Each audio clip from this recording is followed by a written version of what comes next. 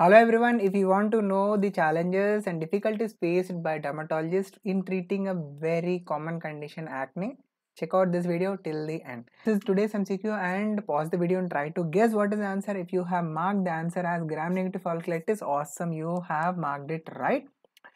So first let us read the question carefully. A man aged 30 years presented with the following pustular lesions. So there are some pustular lesions as you can see here. Periorally and also perinasally there are some pustules.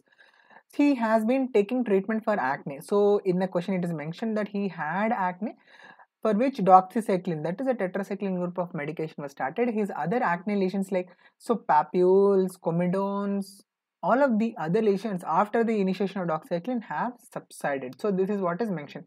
But now the pustules which were previously not present, they are developing new, fresh. So and also they were unresponsive to the medication, that is doxycycline, which was already being administered.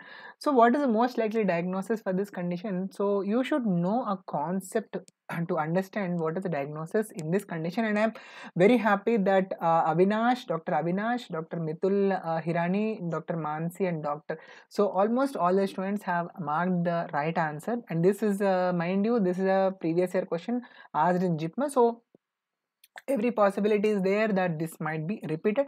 So I am not going to tell you the classification of tetracycline, but there is a problem with usage of tetracycline in the acne patients for long term. So what can happen is, if the patients of acne are receiving not only acne, any condition, if they are receiving tetracycline group of medications for a prolonged periods of time, then what will happen, these group of drugs are going to target and damage and kill the gram positive organisms. But what will happen is, there is going to be an imbalance between the gram positive negative organisms colonization, because of which in the anterior nares, that is in the nostrils, the gram negative organisms will become more and more in numbers, and this is going to cause a condition which is going to manifest in the form of pustules, which will be present most commonly around the nose. That is, the lesions are going to fan around the nose, and obviously they are going to be pustules. So this is what is called as a, because there is proliferation of gram negative organisms, it is gram negative folliculitis, because these pustules will be usually follicle oriented, so it is called as gram negative folliculitis. So this is one of the problems faced by long-term prolonged usage of the antibiotics, and very commonly it is tetracycline group of medications. So what we need to do, we should stop the medication which you are giving, that is tetracycline group of medications, and we need to start administration of the isotretinoin in these patients.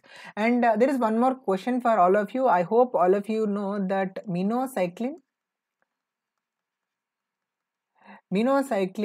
is one of the tetracycline group of medications which is used.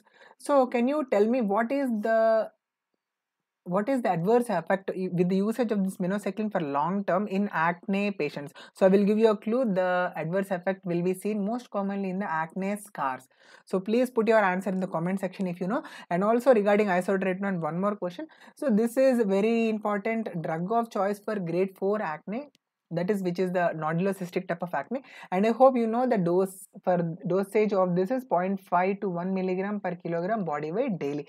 But you need to know one more numerical, which is called as TCD, which stands for total cumulative dose, and you need to know the value of this. This is also MCQ, so this is today's next question. So please put your answer.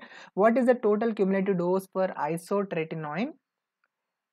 If you know the value, please put it in the comment section. Of course, I hope all of you know that the adverse effect is Xerosis and Cheilitis can occur, and the most severe, most dreaded complication which can occur is DISH, diffuse idiopathic skeletal hyperostosis, and of course teratogenicity. How can you forget teratogenicity? This is also important.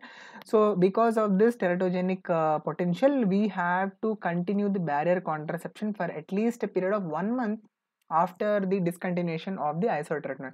But there is one more drug, acetretin, which needs 3 years of continuation of the contraceptive measures.